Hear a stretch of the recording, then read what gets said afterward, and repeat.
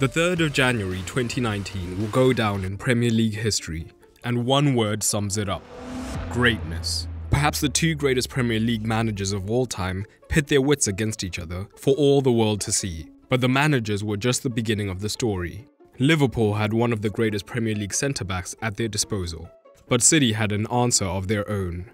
Mo Salah was proving to have the trained finishing instinct of an assassin, but Aguero had been doing that for the better part of a decade. The artistry of De Bruyne and David Silva, the final third threat of Firmino and Mane, Ederson, Alisson, Fernandinho, Fabinho, Kyle Walker, Trent Alexander-Arnold. With City 4 points behind an unbeaten Liverpool side, a win for Klopp would have all but secured their first title in 29 years. The stakes couldn't be higher. The result of this was the highest quality encounter in Premier League history. Klopp opted for this 11, with Fabinho surprisingly not making it into the starting lineup. In front of a bouncing Etihad, Pep opted for this 11, with Kompany being thrown back in freshly recovered from an injury, and De Bruyne and Walker watching from the bench. The stage was set. The pattern was set early on, with City able to get onto the ball. The rough and tumble gegenpressing was a staple of Klopp ball, but Liverpool were more passive in the press, with City completing 25 passes on average before a Liverpool intervention. But even when they were more conservative, they were aggressively passive, maintaining a high block 4-3-3. Klopp was happy to let City have the ball. Possession for possession's sake was not a game that he was interested in. But importantly, he only let them have the ball in these deep regions. City could have easy possession, but they would have to work extremely hard to make any progression up the pitch. Firmino stayed slightly deeper, using his cover shadow to prevent the ball into the oft-isolated single pivot, Fernandinho. Salah and Mane ahead of him remained narrow, initially using their cover shadows to prevent the ball into the fullbacks, but they were like coiled snakes, ready to spring onto the ball-side centre-back with an aggressive press whenever the opportunity presented itself. This inevitably brought Ederson into the game, and Liverpool's defensive shape shifted dynamically, as Firmino could continue his press onto Ederson and Henderson would push onto Fernandinho to continue to make his life hell. Liverpool cut Fernandinho out so effectively that in the first 20 minutes, Ederson had more touches than the pivot player. When KDB started as the right midfielder, he almost always stuck high in the half space like David Silva on the opposite side. And this meant there was more midfield room for inversion from the fullbacks. Zinchenko was suffering from an injury-hit campaign, and Laporte was not the right profile to invert. Danilo could invert to an okay level, but City needed more solidity in deep possession phases against the pressing machine, so Danilo was not always a great pivot option. As the minutes ticked by, Bernardo Silva knew he had to provide a secondary outlet option to help Fernandinho. He was much more comfortable operating in these pivot spaces, and he dropped deep, but Milner's engine meant that coming deep with him was no issue. Central progression looked impossible, but Aguero had been improving his all-round game under Pep, and could operate in midfield regions more effectively. He dropped in, hoping to create a 4 versus 3 in midfield to escape this well-laid Liverpool press. Van Dijk had other ideas. Having arrived for an eye-watering £75 million from Southampton, many skeptics saw this transfer as a gross waste of money. But performances like this meant that public opinion was rapidly changing, and he shut down Aguero early when he looked to make central inroads. The central lockdown meant that only 23% of City's attacking play came centrally. With City stunted centrally, I hear you asking, why didn't City just attack the flank? Well, since you know so much about tactics, why don't you become a manager and do that yourself? Well, now you can with Top 11, which is the best free-to-play football management game available on mobile and web. This immersive managerial game will allow you to select a team of your choice and implement your tactical philosophy to test yourself against other elite managers from around the world. Top 11 actually offers more tactical control than ever, so when you play against any of the other 260 million players worldwide, you can really see how well your tactics translate against other managers. But that's not all. You can fully customize your formations, your stadium, and your team's kit, all the way down to how players celebrate goals. Download Top 11 today through the link below for absolutely free to enter a world of tactical fun, and it helps to support the channel. Thank you Top 11 for sponsoring this video. If you can't play through the pressure, perhaps the solution was to go over it. After all, Liverpool did have a decently high line. On the rare occasions that Fernandinho got some time on the ball, his midfield men were still not options, but down the right he spotted Sterling. Raheem Sterling was blossoming into a world-class player under Pep, and already had 9 goals and 6 assists in 17 appearances that season, and was high on confidence. He was being inventive with his movement, setting traps for later in the match. Rather than strictly sticking wide, where it would be easy for Robertson to track, Sterling often tucked into the half space, particularly when Silva was a deep pivot. This achieved 2 things. The most direct was when Robertson followed him narrow. Danilo often had space on the overlap, as Mane was more central, ready to press the centre-back. But more importantly, it gave Sterling a second dimension in this match, which was another movement that Robertson had to be wary of. So with Fernandinho on the ball, Sterling would often fake central, shifting Robertson's body weight, and then getting the temporary room to run onto the ball over the top and into the box. Robertson was quick himself, so he would get back into the box to face Sterling up. His elite defensive ability meant that for the most part he came out on top. But Sterling did have his fair share of successes, setting up David Silva for a huge chance, with the ball just falling on the Spaniard's wrong foot. Nothing came from it, but the seeds of doubt were being sown into the Liverpool defence. But make no mistake about it, this was no defensive Catenaccio-style performance from Klopp's men. In possession, they were a finely tuned weapon. But they too were going up against masters of the press. With Alisson on the ball, Sterling and Sane were tasked with picking up the centre-backs, with Aguero dropping deeper onto Henderson, who was already not the most possession-safe pivot. City's defensive shape adjusted in open play to allow the most effective press. Aguero occupied a halfway position, using his cover shadow on Henderson, but also ready to sprint onto Van Dijk. David Silva occupied a similar role, initially covering Wijnaldum, but City had identified Lovren as the weakness in possession, and Aguero would push higher onto Van Dijk to cut out that option immediately, while Bernardo Silva covered Henderson. Lovren would then be the only option, and David Silva would begin the trap, and City would contract around the left, looking to win the ball back immediately. Liverpool struggled, and City got into many promising situations. But the Blues hadn't realised that they had a massive problem on their hands. When David Silva was higher, Wijnaldum was often the free midfielder if Silva did not have his angles perfect. To prevent the easy pass, it meant that Sane had to begin narrower, and suddenly he had 2 men to cover. Liverpool spotted the opportunity immediately. As often as possible, Trent pushed into this space, and Alisson looked to find him the wrong side of Sane and David Silva. And once Trent and Wijnaldum were on the ball, they could penetrate almost effortlessly. This ploy actually went down in Premier League history. Lovren got onto the ball, and Silva pressed aggressively. Wijnaldum had moved deeper, and with Silva central, Sane took up the role of picking up the midfielder, leaving Trent free. Sane was 2 versus 1, and Wijnaldum acted as a decoy for the pass into Salah. Silva and Sane were still high, giving Fernandinho no chance, and the telepathic combination play of the Liverpool front 3 cut through the citizens like a knife through butter. Mane faced up Ederson with a huge chance to put the Reds ahead, but it came off the post. It wasn't over though. As the ball bounced back, Stones, in a panicked rush to clear, whacked the ball into Ederson. The goal was inevitable as the ball looped over Stones' head, but he did not hesitate, pivoting and extending a long lever onto the ball. This is still the most famous GDS outcome in Premier League history. Mere millimeters firstly here, and then just squeezing the ball under Salah's foot. Liverpool were growing into the game. On the half-hour mark, Liverpool were in their defensive stance, and Stones played a sloppy ball across to Kompany.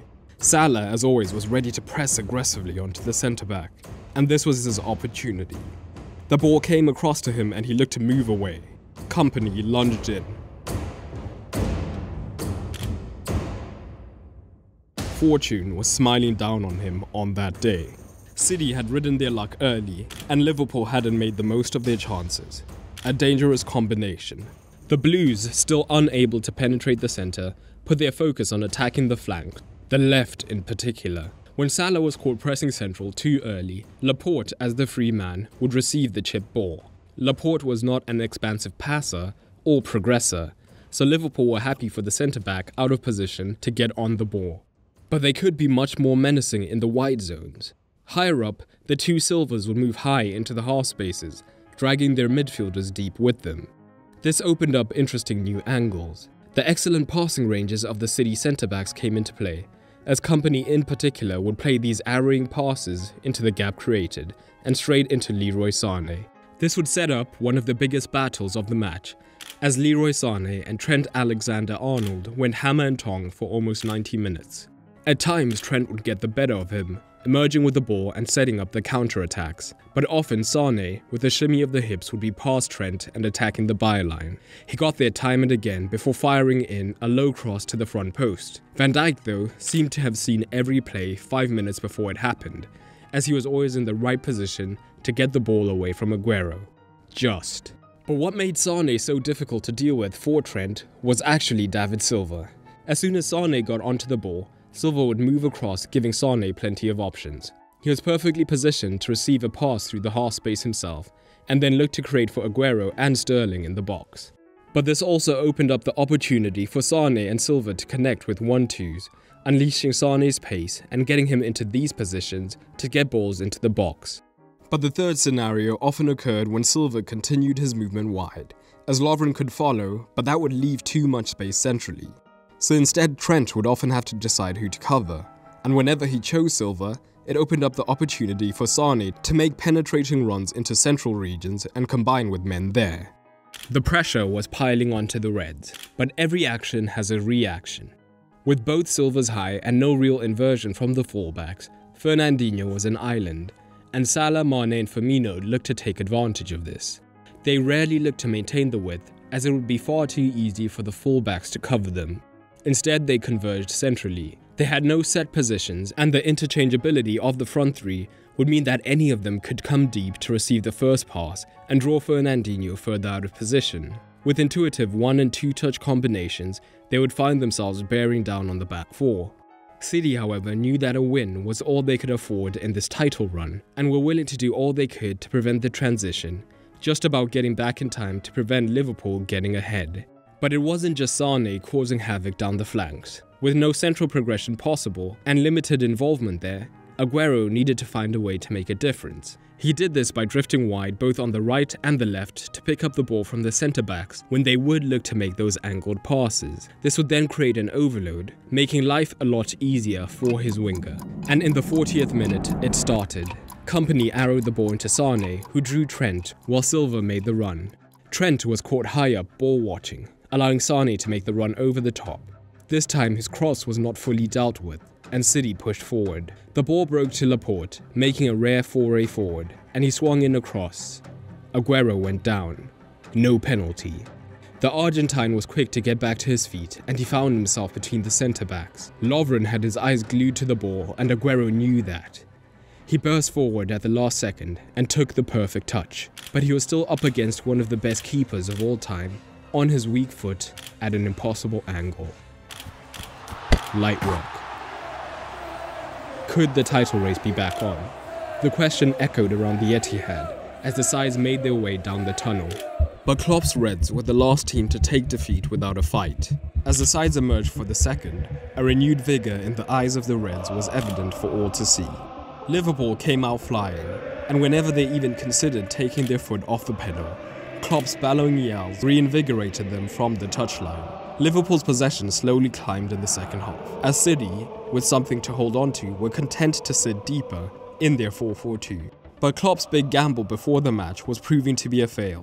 Whenever Van Dijk or Lovren pierced the City front two and Henderson was on the ball, Bernardo Silva was confident enough to press him, knowing he was unlikely to turn him and cause massive problems in the midfield. Henderson was much more likely to play a safer pass rather than anything expansive, and he ended the game with 3 progressive passes, less than half of the opposing pivot in Fernandinho, despite having more of the ball. Klopp needed to fix this. On the 57th minute, it was James Milner who made way for Fabinho, and this did 2 things. Liverpool now had a much more natural and competent in-possession pivot. Henderson in this right central midfield zone could also assist Trent to prevent the 2 versus 1 scenarios against Sané and Silva. It also allowed Trent to be fully unleashed in the full-back role. Liverpool were a well-oiled unit, and with Fabinho and Henderson providing a solid attacking platform, Liverpool could unleash an attacking 5. Trent and Robertson pushed up aggressively, extremely early in the attack, and their width allowed the wingers on paper to tuck in early. This gave them options. With Firmino already being a false nine, Liverpool had a three-pronged focal point, as all of the forwards were happy receiving deeper, with the others attacking the box. Whenever Liverpool did get past their men in the midfield, they could quickly begin to overwhelm the City midfield, and the fluid movement and combinations of that front three would allow them to quickly attack the box. The backline were being stretched, and Guardiola would thank his lucky stars that Kompany was back fit, as he foiled the league's best attack on more than one occasion. On the 62nd minute, Trent Alexander-Arnold swung in a cross and Ederson came, but there was a mix-up with Kompany heading away. The ball fell to Firmino, and with an open goal gaping, he took a touch and whizzed in a shot. Kompany away, the finest of margins once again. When the ball was wide, the front five shape often meant that they had three men to attack the box. None of the three were aerial threats in the traditional sense, but the sheer numbers and quality of their movement meant that they were always a danger, particularly when being serviced by two of the finest fullbacks in the league.